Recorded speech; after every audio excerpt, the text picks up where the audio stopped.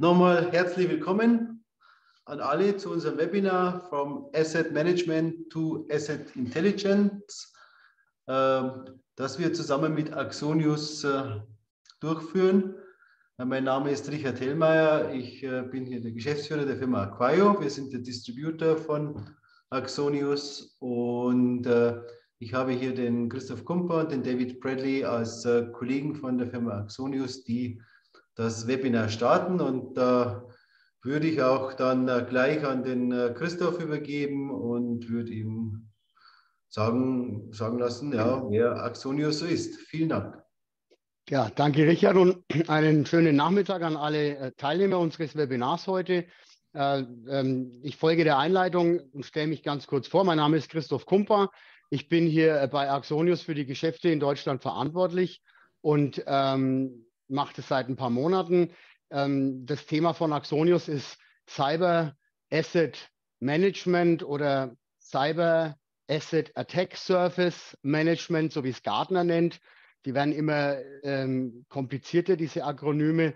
In diesem Fall hat Gartner diese Kategorie extra gemacht, um Firmen wie Axonius den Raum zu geben, sich von dem Thema Asset Management, wie man es aus den letzten 20 Jahren her kennt, abzugrenzen. Es geht hier nicht alleine nur darum, zu wissen, welche Geräte habe ich und vielleicht auch noch, welche Software darauf läuft, sondern es geht im Wesentlichen darum, einen einheitlichen, genauen und vertrauenswürdigen Überblick zu bekommen über alle Gerätschaften, über alle Benutzer, über alle Identitäten, über alle SaaS-Applikationen, über jedes Stück Software, das bei mir in der Infrastruktur genutzt wird.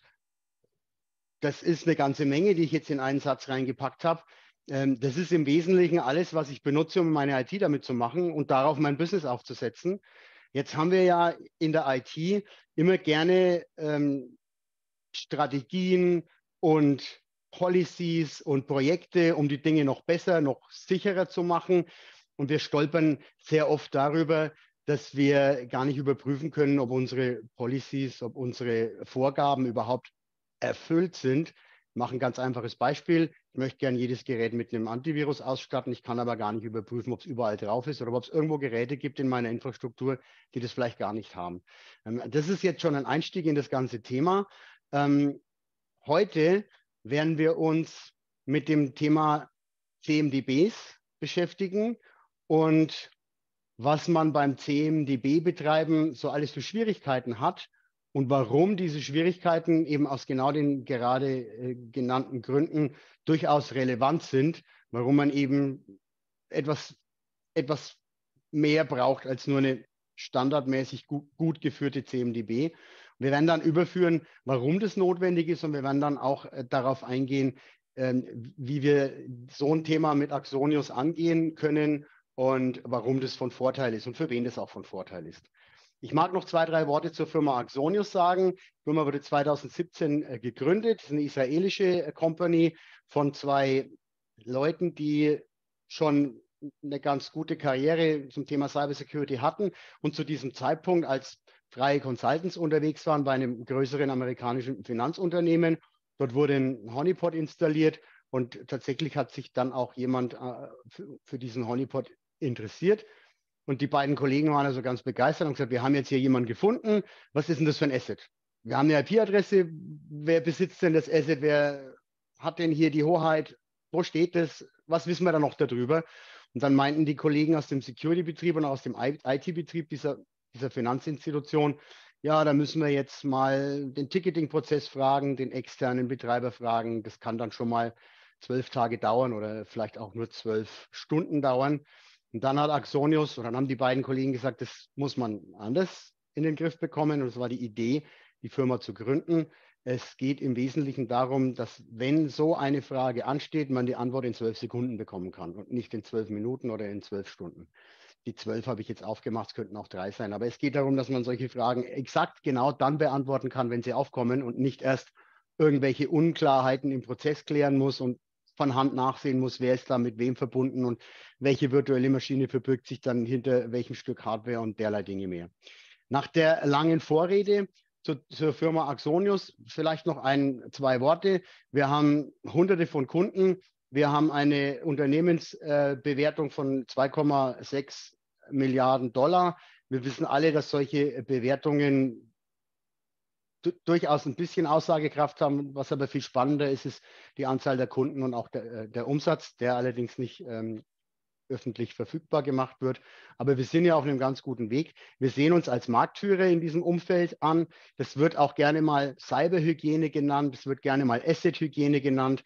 Aber ich habe es versucht, in der Einleitung schon ein bisschen aufs Gleis zu setzen. Es geht im Wesentlichen darum, dass ich exakt und ganz genau weiß, was benutze ich, um dann darauf basierend bessere und effektivere Entscheidungen zum Betrieb zu treffen.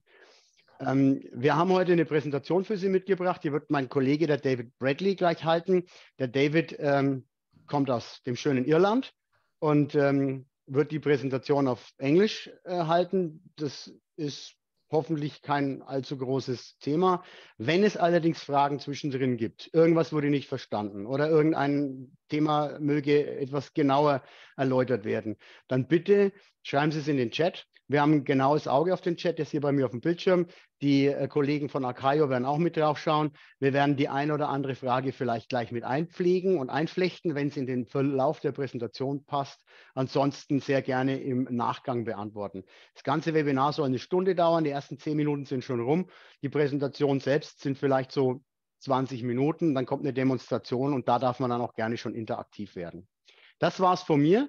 Ich mag jetzt vielleicht noch mal dem Richard die Möglichkeit geben, noch andere Leute von Akayo vorzustellen. Oder Richard, du kannst gleich weiterreichen an den David. Ja, ich wollte nur zwei Sachen. Also wie gesagt, wie du schon gesagt hast, die Fragen bitte in den Chat. Zum einen. Zum Zweiten werden wir nach ein paar Slides mal ein paar Fragen stellen, die Sie online bitte beantworten, damit das Ganze auch ein bisschen interaktiver ist. Und jetzt übergebe ich schon an den David. It's your turn. Okay, so cool. Nice to speak to you all. My name is David Bradley, and I'm I'm a sales engineer here in Exonius, and I'm gonna talk you through the topic today. The topic really is about moving from asset management to asset intelligence, and asset intelligence is really what we're calling the modern take on asset management, given the change of environments and landscapes over the years and the questions we now need to ask. Okay, and that's kind of what we're going to be going through today. So we always kind of start with a tweet when we're talking about this, because we think it can sum up the challenge pretty simply, right? There's obviously a bunch of challenges that we face when it comes to asset management, but when we think of something as simple as just a manager or a CISO walking into a room and asking a relatively easy question. How many Windows hosts do we have? Or how many of a certain device type? Or overall, how many assets do we have in our organization? Something like that. But something simple like the Windows host question here, and depending on who answers the question or what team answers the question, you get a whole different plethora of answers, right? You have a whole different range of answers. And it's all their team's truth, right? They're seeing it from their vantage point. So that's a challenge, right? And it's something that everyone can pretty much relate to when you're talking, to CISOs and you're talking to SOC teams and things like that as well. So why does the challenge exist in the first place, right? So the challenge exists in the first place if we think about the evolution of technology, right? Way back when, probably in the 90s or so, it was all relatively straightforward. You had physical devices and hardware on very flat networks behind a firewall, maybe some antivirus and things like that. It was easy to manage. It was easy to gain visibility, easy to protect. And everything was relatively straightforward, retrospectively looking back. And then, of course, as we moved on in the years, we moved into this virtualization world, right? Where we started introducing Linux and Mac into enterprise and VMware, Hyper-V and all things virtual. But that inherently then brought its own suite of management tools, suite of security tools, different operational tasks and layers to our network. We now have multiple layers in our network. It's not just these flat networks anymore. And then, of course, you start bringing in, mobile devices. Everyone was using mobile devices, and they'd all house sensitive data, customer data, etc. So data then had to be managed, maintained, and secured as well. And this is yet another asset type. And then I suppose in the more recent years, but albeit still probably more than a decade old at this stage, a lot of enterprises using cloud first strategies and have some sort of hybrid approach to their organization, where they use on-prem and cloud, or even polycloud as it's called, where you have multiple different cloud vendors in one organization. And when we think of assets and devices in the cloud, we start to think of things like workloads, Lambda functions, S3 buckets, all these type of things that we would class as an asset, and they bring their own risk. So again, we need a whole new bunch of tools and a whole new bunch of management tools to maintain those and protect those. So you can see where this is going, very siloed data and different asset types. And we haven't even spoken about like OT environments. You think of manufacturing plants, and any factory-based thing, they have a lot of OT equipment, which is a whole brand new idea of asset if you think of traditional IT, right? New protocols and things that normal, we'll say traditional IT folk have no exposure to. So they are a whole different asset type. And then we think of IoT, right? To layer that up again, IoT, every household, every workplace, every enterprise has some footprint of IoT systems, from IP cameras to front door sensors and everything in between. And what risk does that bring in?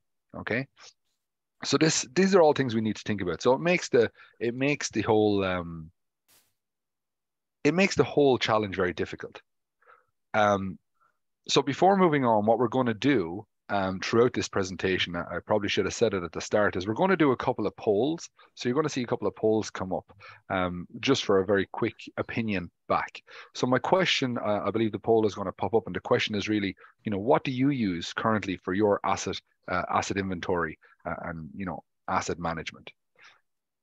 So bitte machen Sie alle mit, einfach draufklicken, was Sie heute für Asset Management benutzen. Und genau, sind wir schon sehr gespannt auf das Ergebnis.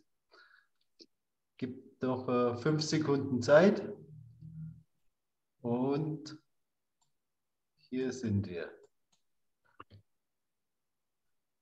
Cool, yeah, and that's interesting, yeah, because we talk to a lot of people where they pretty much use those combinations, and I just have Excel hell, right? Because they try and Frankenstein a solution together, right? So that's interesting. I suppose from there, really, there's many questions we need to know about our assets, right? Depending on what type of asset it is and things like that. However, when we think of an asset and a device in our organization, there's effectively 6, there may be more, but we broke it down to 6 essential questions that you should be able to answer with ease and with speed, right? And this really is the asset known and managed, right? Do we know what this asset is? Should it be there? And is it managed with the correct management tools and security tools, right? Or is it unknown or unmanaged or anything in between, right? Simple question. Should it be there? Where is the asset? Like, where is this asset located? What does it have connections to? What's its blast radius? Things like this. So where is this asset, and should it be there as well? What is this asset, right? What actually is the asset? Do we know what it is? Do we know what its capabilities are based on that? And is this inherently bringing in any risk? We think of core software on an asset, right? So the software that we expect to be there and we approve to be there, is that being maintained and updated? Right? A simple basic question. If it isn't, is that introducing risk? And what's in place to make sure that happens?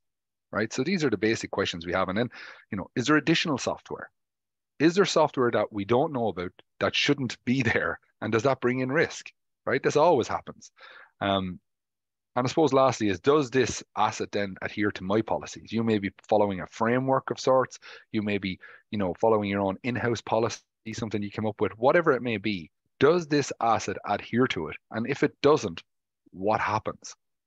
right? And these are kind of things, no matter what that asset is, you should be able to, if someone asks that question, you have the answer straight away, right? Not requiring a lot of manual work to try and figure that out. And that's kind of where we're going at from here. So quite often, to answer these questions and to kind of do asset management, a lot of people had traditionally, and we saw with the poll, use CMDBs, or they use their own sheets, or, you know, they as I say, Frankenstein a solution together. The talk track here, we're going to look at CMDBs specifically, right? Just as an example, so you can understand where the gaps are when we talk about modern asset management. And that's kind of where we're going with this. So to understand, we're going to start off with just very quickly on what is a CMDB for anyone who's not overly familiar with the workings, I suppose, of it. And when we think of CMDBs, we're traditionally looking at asset inventory for asset management, right? But it's not really the asset management tool that we're looking for, you know, for a modern asset management approach, especially when we move into what we're calling this asset intelligence. You know, CMDBs were traditionally used for tracking very specific information, right? Things like, has the license changed for the operating systems, or has there been a hardware change or something like that? And because it has a lot of the information, it was kind of pushed into being used for asset management. But with today's cyber landscape, the modern landscape, we'll call it, things like cloud and IoT and all those modern assets that we've already mentioned, it really spans much further beyond what a CMDB was traditionally supporting and what it supported traditionally, okay? But that's kind of what is a CMDB. And then who uses CMDB? So there's a whole, I suppose, a lot of departments and a lot of personnel would use a CMDB for different reasons. You know, you think maybe there's a team that tracks servers and workstations across the enterprise. You think of governance and risk and compliance teams working with those auditors, right? We mentioned frameworks, if you're following some of those for the audits and preparation. Finance is a good one. Like maybe you have finance teams who are keeping track of workstations because maybe they're migrating to MacBook or something, and they need to take some sort of account of how many they're going to have to move across and need to switch, and what the impact of that is. Network infrastructure teams, right? So we've already spoke about the huge digital transformation over time and over the years. They need to understand and keep track of what those different type of assets are, and that could be quite difficult. And they try to do that with CMDBs as well. But you know, you think of IT architects; they're more around, you know, the who and what. So it's like, where is the stuff in the network, and how many of each device do I have? Stuff like that. Security operations is the team, I suppose, we're very familiar with and we work close with as well, which is, you know, their real job is ensuring everything is where it needs to be and that all the applications are working on those devices are working correctly, right? So you're adhering to the standards that you've set, right? So when we think of, you know, what is a CMDB and who uses a CMDB, we can really start to focus a little bit on some of the core problems when we think of asset management and kind of why CMDBs fail for security teams. Now, it's not a session to diss CMDBs. It's just there's obvious gaps when we think of asset management where simply CMDBs cannot fulfill, right? So we're thinking of common challenges, and these are the conversations I'm having every day with people when they come to me with hey, you know, hey David, we really need help to do X, Y, and Z. And this is kind of what we're going to just highlight here. So some of the core problems that we face with a CMDB is not complete data, right? And what I mean by not complete data in this instance is a CMDB is largely just a manual process of populating it. You know, whether it's populated by a scanner, populated manually from an Excel sheet. I know a lot of you were saying you use Excel for your asset management. And yes, we've already mentioned you can pull some stuff together. You know, if you had someone who's quite savvy at scripting, or you hire in some third party and to do some, you know, as we call it, the Frankensteining something together. But it's never complete and never up to date. You don't have the complete picture of your entire landscape and all those modern asset types. You know, we think of workstations, but also cloud native devices, mobile devices, IoT devices. You know, people have BYOD policies in place.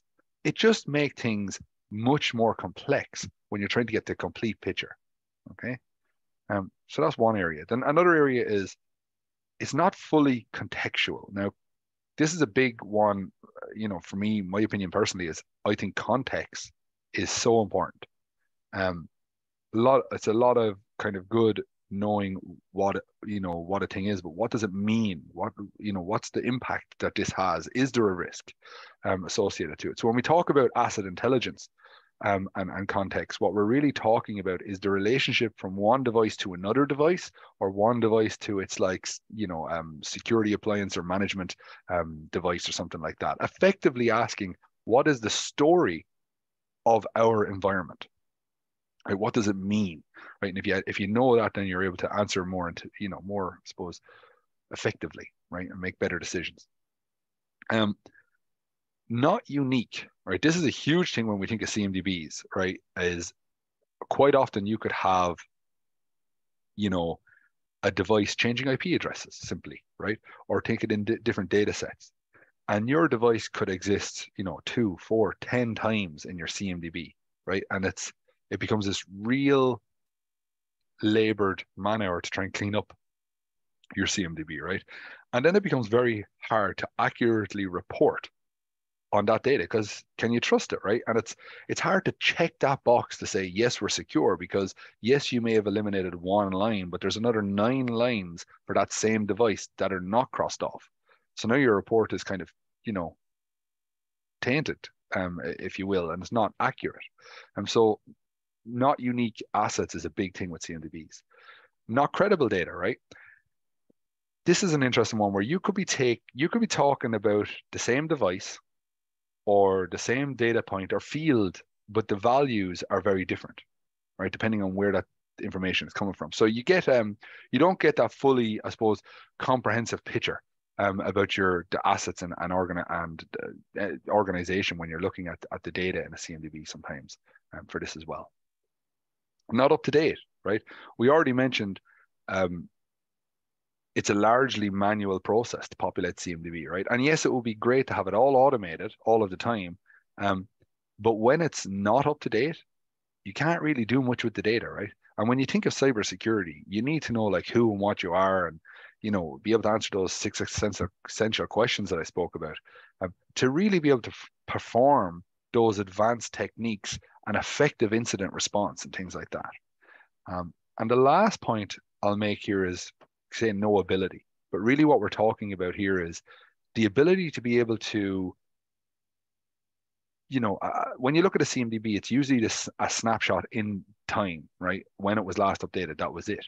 But really what we want to be able to do is, can we retrospectively go back and look at the state of play from a previous or past date, right? Yes, today I can see we have, 80% coverage with our scanning tool or whatever, but where were we on the 1st of October this year when something went down? Can we see what the state of play was and what was failing and what was deviating from our policy and stuff on that day? And you just can't do that with a CMDB, right? When you're thinking about it from the security practitioner's mindset. So why does it matter, right? So why does it matter really? What we're talking about here is everything we've just said: basic cyber hygiene, basic security questions done well, done easily, right? This is what we need as security practitioners. But also when we think of compliance, right? You might be following a framework like NIST or CIS or whatever controls you're following, or maybe it's your own in-house policy. But most of these controls 1 and 2 are usually, we need a full, credible inventory of all your assets and devices, and information on what's installed on those and what's running on those, and really understanding and then trusting that data. So it's a huge thing when we think of just your basic needs as a security practitioner, but also from a compliance standpoint, it's just something that's needed to be there, and we need to be able to do it better, right? So this is where we're going to interject and do our second poll, I believe. Yes. Yes, so it's really about asking the question, where are you having your biggest challenges, I believe. So do you want to run that poll? So now, die nächste Frage, ich bitte wieder um rege Teilnahme. Vorher wurde angemerkt, das war ein bisschen zu schnell, deshalb würde ich jetzt bitten, dass Sie einfach nochmal sich die Frage in Ruhe durchlesen und ich schauen, wie sich's entwickelt.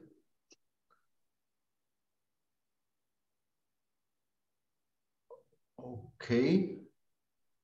Ich komme noch ein paar Antworten. Okay. Letzte 10 Sekunden, dann beende ich das Ganze. Und der Winner ist. Interesting. Yeah, this is about what I expected. I expected the visibility one to actually win, but it was interesting. Yeah, all of the above equally is an interesting result too. So yeah, this is consistent to what we're seeing across the board. These are the main challenges, and that visibility is a big challenge, and in context as well. Cool. Yeah, good, interesting responses. So we move on then to where. So we've discussed the challenge at asset management. We've discussed CMDBs and where they fail for security. Now we're going to move into kind of the solution and how we deal with that, right? So data source diversity, is critical to asset management and practitioners, right? And really what we mean by that is, if you work in security, you hear no a lot. Right? There's a lot of the word no going around, right? As in, no, you can't have access to this. No, you can't do that. No, it's not possible to merge that data. No, you can't normalize that, and all this thing. And we really want to move to yeses and successes. And I know that's a bit wordy, but really that's what we with asset intelligence, we want to give you the ability to answer those questions better and not hear no all the time, right? And to be able to build confidence and even complement things like CMDBs, make CMDBs more effective. And really that's what we're doing here, right? Truing up systems. So when we talk about that, we talk about chasm. Right? I know, I think Christoph had mentioned that at the start as well. And chasm was really introduced at this stage, coined by Gartner, a Gartner term. But really what chasm is modern asset management, right? They call it cyber attack surface management. And the idea of chasm is to just simply frame the solution in a better way. And, with asset management, there was an awful lack of accountability because if something went wrong, it was who's taking ownership of that, who owns that asset, who's responsible for this. With chasm, it becomes kind of an organizational problem to try and solve. And really, it's focused on asset visibility, right? So it was interesting, your poll, the winner was we struggle with visibility, right? And inventory, when chasm's sole real, focus is gaining that visibility problem and then understanding security gaps that come from that, right? So how is chasm defined? And this is not an Exonius term. This is, industry term. And how to define chasm? Well, it really is to show all your assets, both internally and externally, through API integrations with tools you're already using today. So, and we'll talk a little bit about that in a moment, but really it's about connecting to these things in your environment that you have already, because the data is already there. So we don't need to double the work, right? And from there, then, if we're able to pull all the data from all of your tools, we can consolidate that data and then be able to query and do gap analysis, right? So see everything, make it all, consolidated, and then do gap analysis from there, and effectively close those gaps and help you improve your security posture. That's what chasm is all about. What's driving the adoption of chasm? Well, I've just broken this down into two main departments, like from IT and from a security perspective. From IT, it's really around device discovery, seeing everything, managing the endpoints, and then, managing the configuration of those endpoints to make sure they're effectively working. When we talk about security drivers, we're really talking about incident responses and vulnerability management processes, all the way down to that, governance and risk and how they work with the auditing team and prep for audits and things like that. And that's what's kind of been driving the adoption of chasm to date. So what I've already mentioned is the tools you're using today, they are what we would call collectors. They already house the data about the assets in your environment, different vantage points, as I call them. So what we need to do is pull it all together with an aggregator or a correlator, something that brings all that data together from all those different vantage points to be able to get the true story of your environment. So this is where we introduce Exonius, right? So we've spoken about the challenge. We've spoken about, how to frame the solution with chasm. Let me introduce it to Exonius. So Exonius and the approach that we take here is we have out of the box, I think it's 569 to date, data sources that we plug into.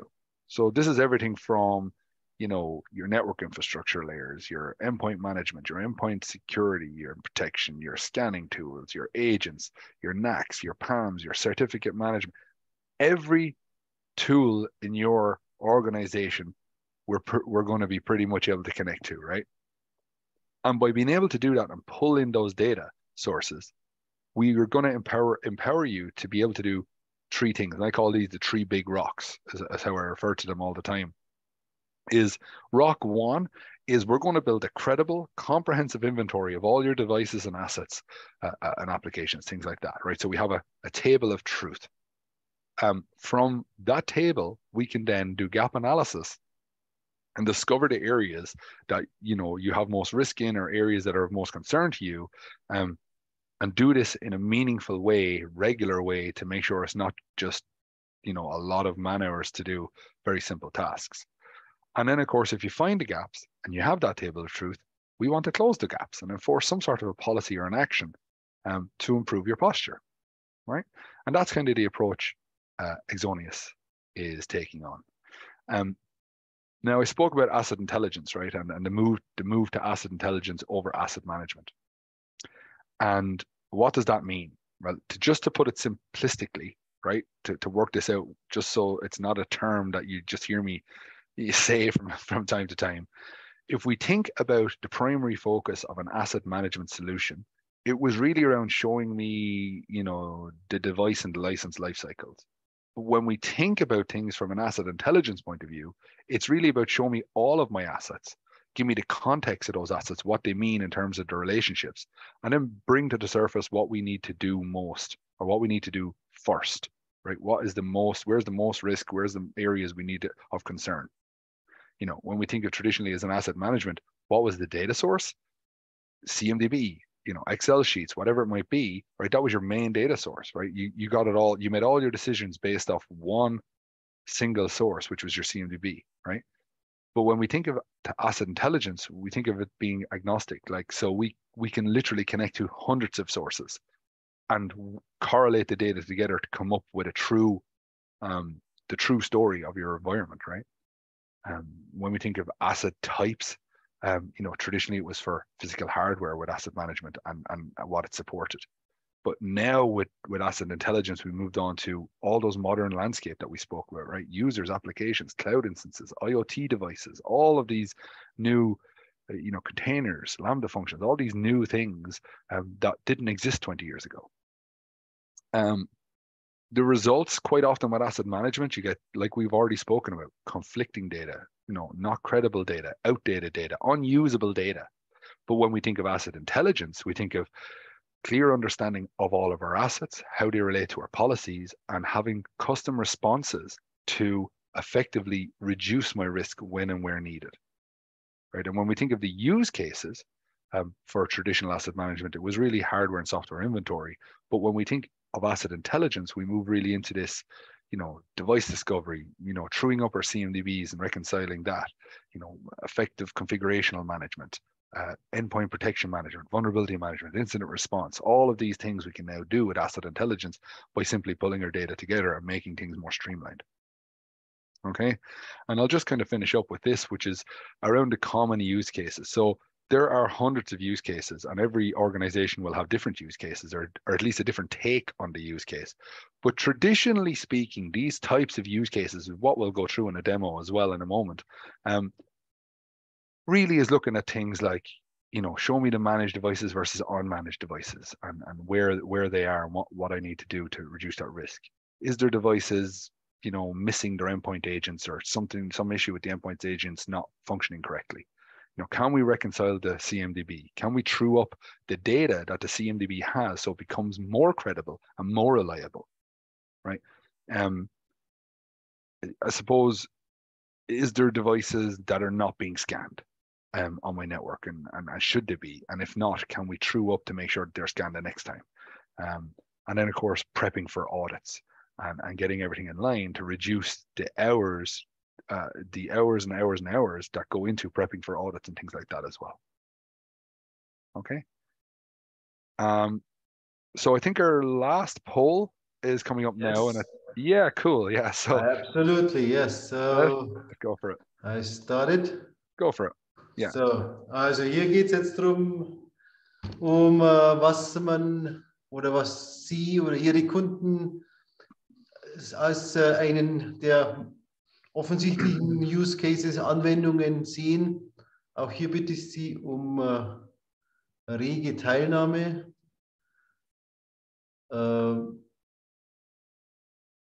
Ich lasse wieder ein bisschen mehr Zeit, dass man sich es nochmal durchliest. Was sind die offensichtlichen Use Cases? Was denken Sie, was könnte bei Ihnen oder Ihren Kunden am besten passen?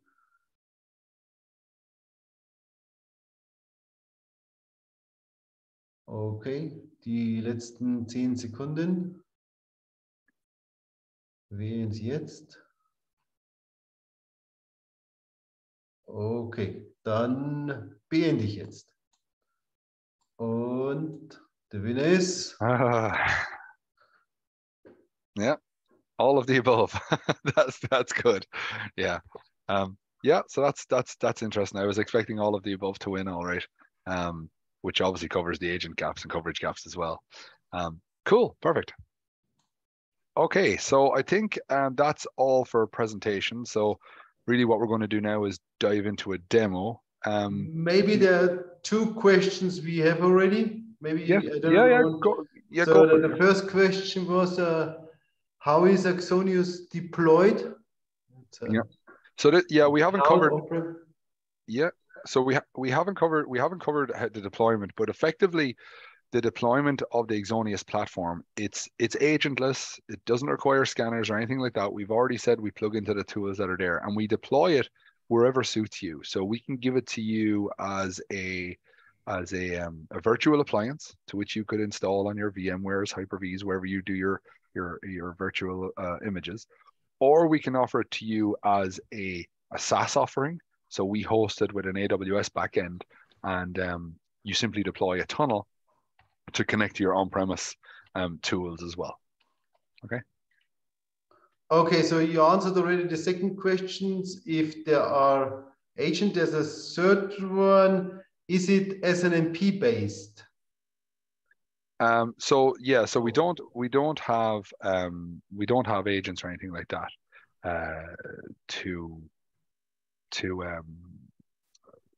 we don't need to deploy that because we're pulling the information that already exists, and we don't need to, I suppose, double the work to pull the same information if it already exists.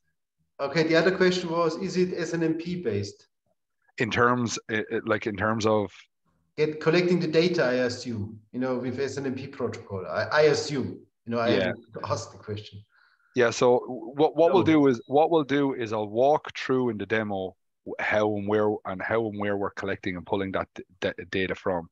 It's all going to be done through API to collect those data that are coming through as well, and in read-only permissions, stuff like that. But what I'll do is I'll address that as we go through the demo. Okay. Okay. So then go on with your demo. I would have said just no, it's not SNMP based. Ich wollte es gerade, solange der David hier die Demo aufbaut oder darauf zugreift, wollte ich das schnell beantworten. Nein, es ist nicht SNMP basiert. Es sind rein API-Kopplungen, die dazu führen, dass die Daten, die schon in den vom David angesprochenen Asset-Quellen drinnen sind, rausgeholt werden können mit Read-Only-Credentials und dann in der zentralen Datenbank, die wir gerade auf dem Bildschirm sehen, das Dashboard dazu oder die Administrationsoberfläche. Dort werden die Daten dann, die Kopien dieser Daten tatsächlich hingebracht und dort wird dedupliziert, dort wird normalisiert und korreliert und dann kommt es eben zu der Magie, dass wir ein viel besseres Bild über die Assets haben, als wenn man jede einzelne Quelle einzeln fragt. Klare Antwort, nicht SNMP passiert. Ich höre wieder sprechen auf. David, your turn again. Cool, perfect. So this is the platform, and what I'm going to do is I call this my James Bond approach, right? Just to entertain myself more than anyone. But really, I just want to kind of show you a snapshot of how quick this tool can work. And then what I'll do is I'll build the story up again as we go through, and it'll make more sense.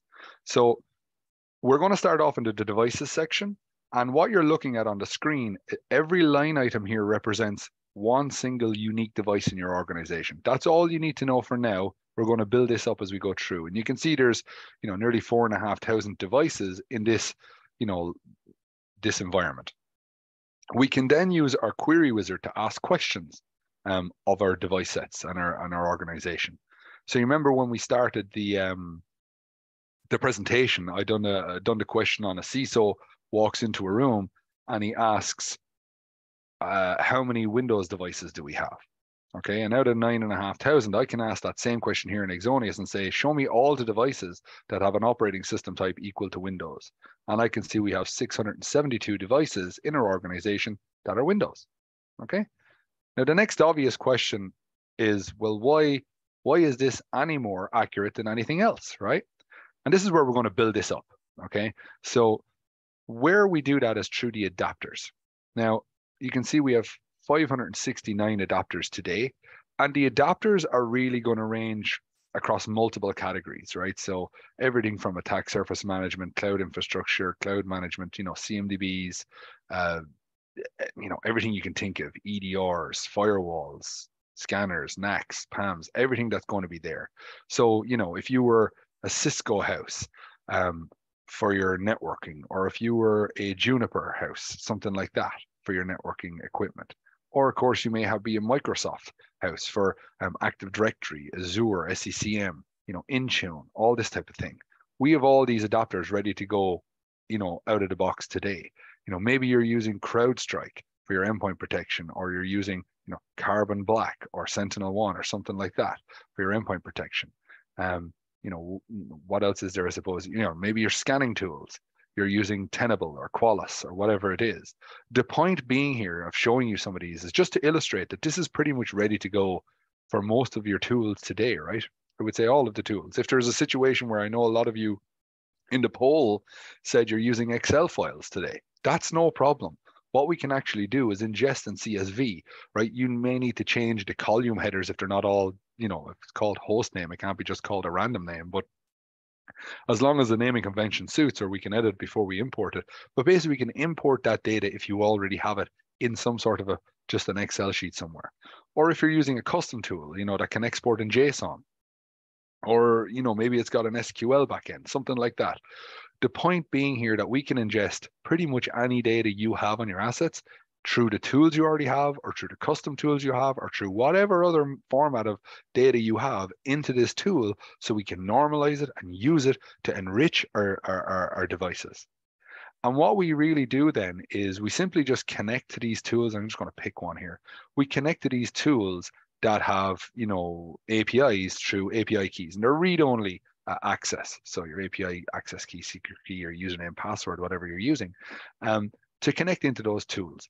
And these adapters are by default, they pull once every 12 hours, but that is just the default setting. You can completely configure that to whatever. Maybe you want to pull it every 1 hour, maybe you want to pull it once a day, once a week, whatever it might be to that tool, but you can configure that as you plug into these adapters.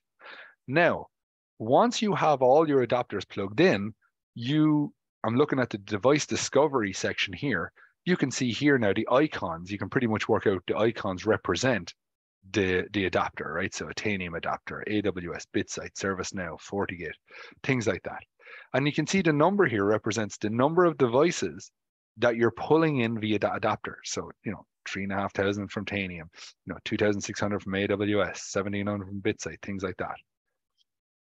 And really, once we pull in all the devices, we get what's called a total devices seen number here, right? However, if you think of your laptop may exist in your network, and your Fortinet knows about it. It may have a record in ServiceNow. It maybe gets scanned by Tenable. Maybe it has a Tanium agent on it. And a multitude of things. So my point being, one asset, one device can exist in multiple places, but it's only one device, right?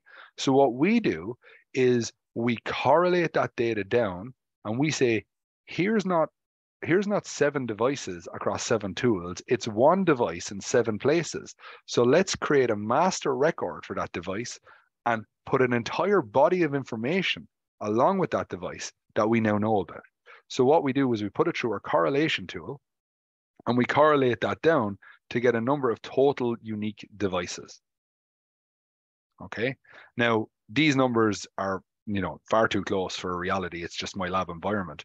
But in reality, you could have like a total devices seen count here of like 100,000 and only have 7,000 unique devices, just because they're living across multiple adapters and multiple data sources. Okay, so we correlate that down to get that true unique number of devices that you have in your organization. And that is that first rock that we spoke about, a full, credible, comprehensive inventory of all your devices and assets. Right? Moving on to that second rock we talk about, and I'm going back to this page I started on now, these devices. Now I would give a guess that when you're looking at this page the second time, you could pretty much guess what you're looking at. If this is a unique device, these are pretty much some of the data sources you're pulling information about this device from and where it lives, basically. Okay. And let me drill into one of these here before I go into gap analysis. Let me just check time. Okay, we got some time. So basically what we're saying is we can pull common fields, which are things like asset name, host name, IP addresses, MAC addresses, but also we can pull specific fields. And when we think of something like AWS, the level of detail here is phenomenal, like availability zones, resource names, ARNs, what security groups is this device in? What policies is attached to this device? What firewall policies are attached to this device? What are the actions that are attached to this device? EBS storage volume data, VPC information data. The point being here is you can query everything. So you can ask questions of the detailed specific data or the common fields data. When we aggregate all of our information together, these common fields that I've just shown, we can start to build up a picture of our device. So I can say that this single device has actually 3 different names across my network, depending on what tool you ask. It's got multiple host names. Maybe it's got multiple operating system strings. And then with the correlation engine, we have a kind of a trust model where we basically say, if the data comes from one source, it's more trusted than another source, and we work out that preferred truth. So we get this, what we call this preferred value, which is what we believe to be, the most trusted source of value. Like you compare, if you ran a network scan with a non-credential scan, it's kind of guessing what things are. But if you have an endpoint agent installed on it, it's going to know what it is. And if the 2 of those report on a device, we're going to know what the truth is, know which one to trust more. That's kind of how the trust model works. But that brings us back to the device section. I want to just go through a couple of scenarios here. Right, so we asked how many Windows devices are in our organization. Maybe we want to say, hey, show me all of the Windows devices that were last seen in the last 30 days, right? So we're calling these like my active Windows systems. And I want to discover some sort of gap. So let's say my endpoint agent for this is CrowdStrike. So I'm saying, show me all of the active Windows devices, my organizational policy in this environment. Let's say every Windows device should have a CrowdStrike agent on it. Say that's my policy. So I'm saying, show me all of the devices that have CrowdStrike on it, right? Now, I'm not breaking new ground here. I could simply go to the CrowdStrike management tool and look up at this. Not hard. But the fact that we're connected at multiple layers, the network layer, scanning layer, endpoint layer, etc., we can say, show me all the active Windows devices that do not have CrowdStrike on it, that should have CrowdStrike on it. Right? And you can see how easy this is to just, click through and create a query using the and or technology. And we can layer this up. So here's 93 devices that should have an agent on it that do not have an agent on it. Right? I could ask simply as well, show me the ones that were not scanned. Show me all the devices that don't exist in my CMDB, things like this. But for now, let's just pick this. We have a security gap. We have some gap analysis. I like this. I want to save it off as, DB, call it active win devices without CrowdStrike, something like that, right? And we save off the query. Now, of course, I can come in and I can load my saved queries that I have to view this data and things like that. But really what we want to do is that third rock. So the first one we've done, the device discovery, comprehensive, credible inventory. The second one is gap analysis. Here's a basic gap. We've analyzed and we want to do something about it, which is the third rock. We want to enforce some sort of an action plan. And this is where we use our enforcement center. So our enforcement center is the third piece of the puzzle, right? Where we go, and we need 2 things for an enforcement. One is a trigger and one is an action. So for the trigger, we're simply going to use the query we just built, active Windows devices without CrowdStrike agents, right? And I'm going to say, I want you to trigger to ask that query regularly, maybe once every number of hours, or once a day, or once a week, or once a month, or whatever suits your organization. So every Friday, I want to go see which devices have been missing the agent for the last 7 days, something like that, right? And I want to do this every week, and I don't want to have to check. I just want to create some sort of an automatic plan. So I'm going to ask that question, once a week. And if I find something, I want to do something about it, success action. So maybe I want to do something as simple as notify someone, send someone an email or a Slack message, whatever you're using, excuse me. Or perhaps you maybe want to link in with a ticketing system that you're using, right? Your Jira's, your Freshservice, Zendesk, whatever you might be using to create an incident or a ticket to follow the workflows that you already have in place, right? We're just going to make that automatic so it just happens without someone having to do an investigation. Vulnerability assessment coverage. Hey, show me all the devices in business unit 1 that have not been scanned in the last week, or in my cloud environment that haven't been scanned, or something like that. Sure, you found some. I want to add these IPs, or add these IPs to the next scan that you're going to run.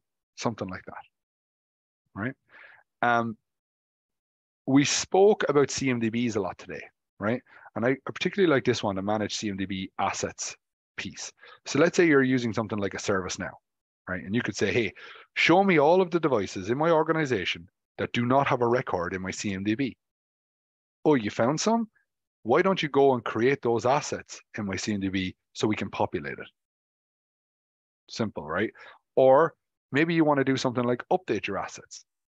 So we talked about data not being credible, not being usable. So how about we go think of something like that operating system field that we mentioned, right? You're doing some discovery scanning and the operating system is not very confident that it's correct. However, we're pulling that from other sources. So why don't we do it on a regular basis? Every week, I want to grab all the accurate data, and I want to get these fields in ServiceNow, whatever they might be, so, operating system or whatever, and update them with the accurate fields from Exonius.